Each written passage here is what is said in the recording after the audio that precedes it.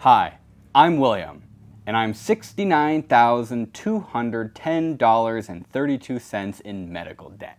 Well, it was fun while it lasted, little willies, but I'm gonna have to start selling all my stuff to pay this medical bill. Anybody want this ballistics gel hand from the garbage disposal video? You wanna buy this garbage disposal? We're gonna do a little garage sale. Classic American insurance. How about a laser baby? A toy fire truck that was used to train Jimmy Neutron to put out fires. Add that to the pile. This is one of my most prized possessions. It's George W. Bush Top Gun action figure. I bought it at a swap meet like 2 years ago. I guess I could get rid of these too. A bunch of Michael Reeves merchandise that he abandoned and left with me. I bought a bunch and then never sold it, and then now they're mine. Every single Michael Reeves nut shirt I sell will be personally signed by me, William Osman. Thanks, Michael, for helping me pay my medical debt. I have an engineering degree, electrical and mechanical, and I would love to build my own medical equipment to prove that $69,000 is insane. I could build my own medical equipment for way cheaper than that, but I don't have time because I am a slave to medical debt now. I have to sell all my things. I have to sell my friends' belongings. I forgot. There's a new t-shirt too, another Cat Warehouse product. This was drawn by me and it's embroidered. It's a cat pooping in a litter box. And I'll sell anything I have in order to pay for this debt. But right now, I can't build my own medical equipment because I have more important things to do. What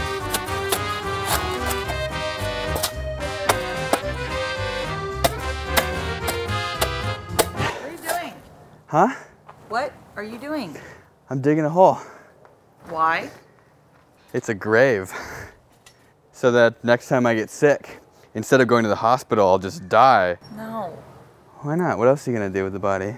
No, we have medical insurance. You don't need a grave. Your responsibility is $2,491. Wait, so I don't owe $69,000? No, we have medical insurance.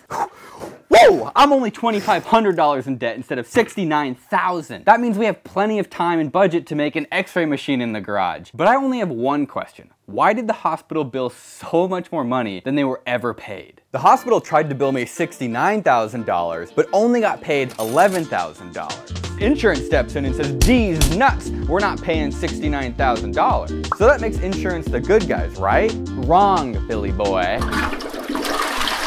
The reason hospitals charge so much is because they know insurance is gonna lowball them. The problem is hospitals treat uninsured people the exact same way. What you're supposed to do is the same thing that insurance does with hospitals. You fight them. You tell them no. But I've done some research and I've learned that it costs us about $500 a month for each adult to be insured on a really good insurance plan, plus $2,500 for a hospital visit. That means this year I paid $8,500. You know what cost a lot less than $8,500? This 60,000 volt power supply I got on eBay for $400. 60,000 volts! Turning it on.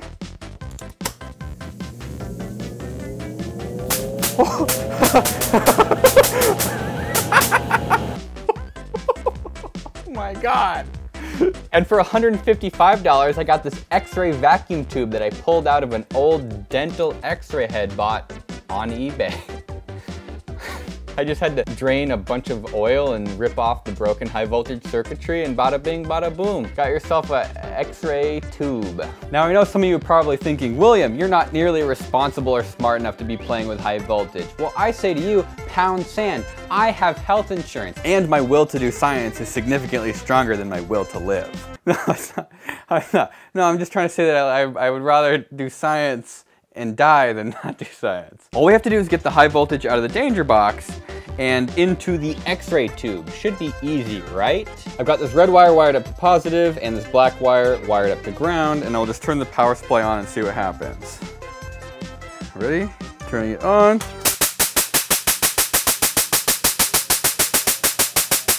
Turning it off. Interesting. See, none of our wires are touching, so I'm not really sure why the electricity is not flowing through them. Let's try moving this wire a little bit further away and see what happens. All right, turning it on again. Huh. That's not right either. Welcome to the world of high voltage, where everything's a wire and you're probably gonna die. Okay, I have an idea. If you look right here, this resistor that was a part of the high voltage supply and it's kind of leaning a little bit over the tube. So let's move, I hate touching this. Let's just move that this way. All right, and now we're turning it on. Oh yeah. Oh yeah, you can hear it hissing. I really want to get the microphone over there, but I'm scared of frying it.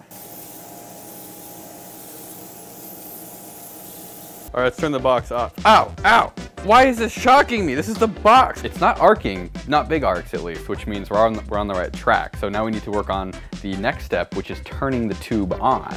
We actually need 2 power supplies because up until this point, we haven't actually been making any x-rays. That's what this power supply is for. This is just a regular power supply. We don't need high voltage here. We need to activate a filament, which is kind of like a little light bulb in the back end of the x-ray tube. The filament boils off electrons, which then get launched to this piece of heavy metal, this copper color thing right in the middle, and then that ejects x-rays through this aperture at the bottom of the container. Let's go ahead and hook this bad boy up. According to the x-ray tube data sheet, the filament ground should be right here. I guess we'll just plug it in and see what happens. Let's do 3.5 volts and we're gonna turn our current all the way down so it's current limited. And then as I turn the current up, we should hopefully see something happen. No? I'm an idiot. I had the probe hooked onto the piece of wire insulation and not the wire itself. Slowly increase the current. Oh, you see it glowing? Oh, that's so cool. Okay, oh, that's awesome. All right, I'm gonna turn it off now. Little Willies, we're about 30 seconds away from making x-rays. All we have to do is turn both power supplies on at the same time. But before we do that, we need to take some safety precautions. Because here on the William Osman channel, safety is our #1 priority. I bought 2 radiation detectors. I bought a giant roll of lead sheet metal, and I'm gonna repurpose parts from the dental x-ray head to protect some of my most valuable assets. The Geiger counter is directly underneath. Personal Geiger counter is going in my belt. We're gonna turn the small power supply on with the current all the way down. Turning the high voltage on. And then we're gonna slowly increase the current.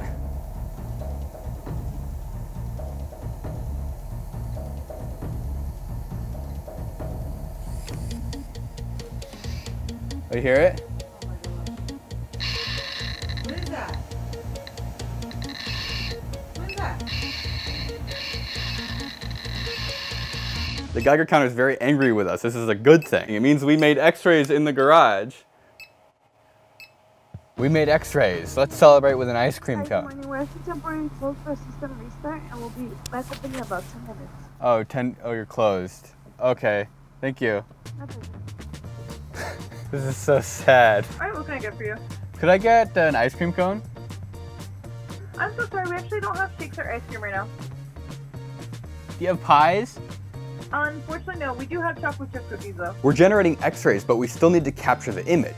That's what this intensifying screen is for. Can you guess where I bought it? We can create an image with the phosphor screen. When we run x-rays through it, they turn into visible light in the phosphor, and that visible light can then be measured by us with either a camera or with a piece of film.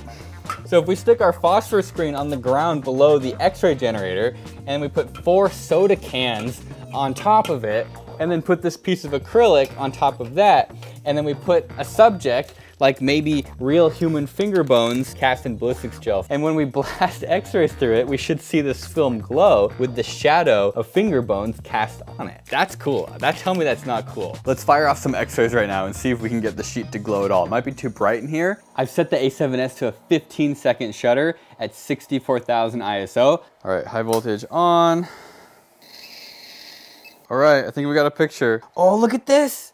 We totally have an image. That is so cool. The contrast is really bad, but I wonder if we can fix that in Photoshop. This is awesome. I think this is really amazing. I mean, this is an actual x-ray of real human bones. This is my magnum opus, the most dangerous contraption I have ever built. It's an actual working x-ray machine made out of garbanzo beans, baked beans, canned tuna, New England clam chowder, a piece of leaded glass, an intensifying screen, a broken dental x-ray head, and a power supply that came out of a college lab and has been beaten to the brink of death. There's something I want to talk to you guys about. Safety.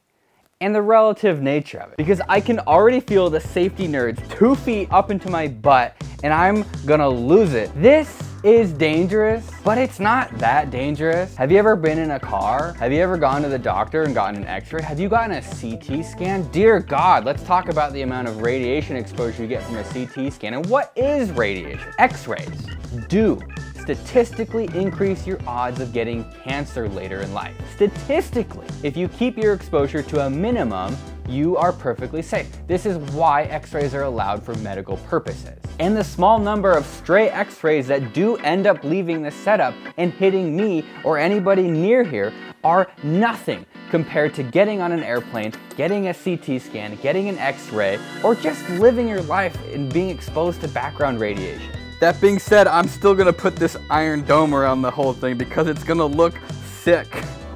God. Oh my God, William, is that lead? Lead is really dangerous. Oh my God, is that a safety nerd? Safety nerds are annoying.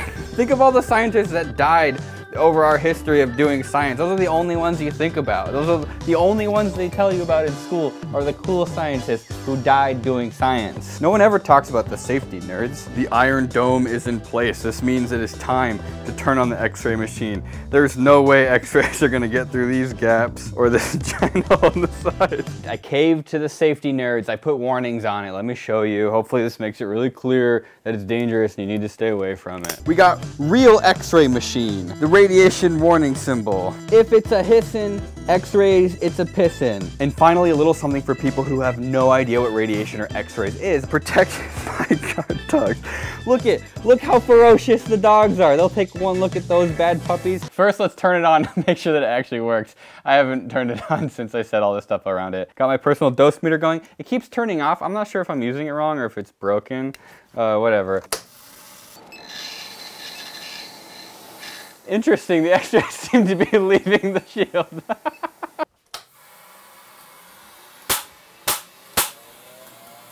That's a bad sound. It's popping to a can of beans. Damn it, why are the beans so close to the high voltage? This is getting ridiculous. Fixed the problem, had to replace the metal bean cans with cardboard boxes. It kept arcing from, I think what was happening, I think that basically the sound you hear is like electrons kind of going into the air and they collect on things, and I think they collect on the bean cans and then they arc from the bean cans to ground. I'm pretty sure that's what was happening. So I tried grounding them, that didn't work. I just replaced it with something that doesn't hold electrons as well as bean cans. What's the first thing we're gonna put inside the x-ray machine? How about my actual cell phone recording a video? Goodbye. The camera's set up. I'm gonna turn the lights off now. I'm gonna get my flashlight. That's very... I'm not getting shocked nearly as much. I think that the lead is eating all the electrons. This is a good news. Okay, let's see how this looked. Oh my God! Oh, that's amazing!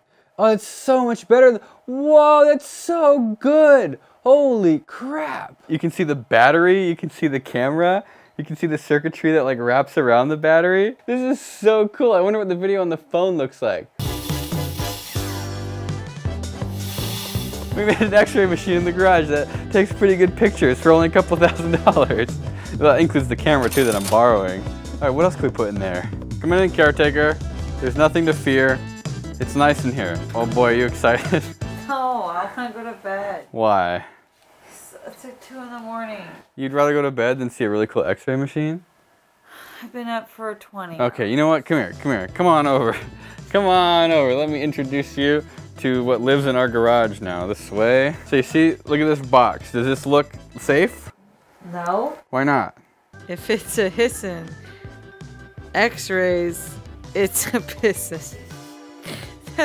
You're so good at English. Okay, what do you want to x-ray? Find something to x-ray. I don't know if it is. Do you want to x-ray my hand? Is it safe? Yeah. All right, so you know what to do? No. See the switch right here? You literally told me nothing. Look at this, look at the switch. See this? See the switch? When I tell you to, you're gonna flick that switch on. Okay. You got it? You're like a pro. The microphone on the camera died, but we were successful in getting an x-ray of a hand. I cannot believe how good it looks. We did it, team. We showed the medical industry who's boss. It's us. Thank you for calling Exploration Care. This is how can I help you? Hi, I have a question. How much does an x-ray cost if I don't have any insurance? So it can go from 170 up. So 170 is just the initial visit with the doctor, and then x-rays are more. It's about $70 each site. Okay, so if I need to get like my hand x-ray, that would be like $250 maybe? $300? Maybe, or it could be higher. I just can't really say until you come in. Okay, what would make it go up? Just if they're doing other testing. $300 potentially or more. I bet you could leave urgent care with a bill about the same price as I built this machine for. I'm not gonna get all political because I think everyone should build their own hospital in their garage. The price is right. I don't see why we can't just build our own equipment. We got the internet. How hard is it to find a broken bone in an x-ray? I bet you it's pretty easy. A long time ago, I used to do all the cooking in the house because, Chelsea, come here. Because Chelsea had no idea how to cook. Every time she was hungry, she would make, what would you make when you were hungry? Bean tacos. She would take a can of refried beans and... This was like 10 years ago. Anyways, this video is sponsored by HelloFresh, which we've actually been using for the past 2 years. It is a meal delivery system where they deliver you all the ingredients you need already pre-portioned to make awesome meals. Everything takes, I think, like 40 minutes or less. They've got some meals that are even faster. And they've got a lot of stuff now for summer specifically that doesn't require use of an oven because the oven can make your house way hotter. Why do you do HelloFresh instead of just going to the grocery store?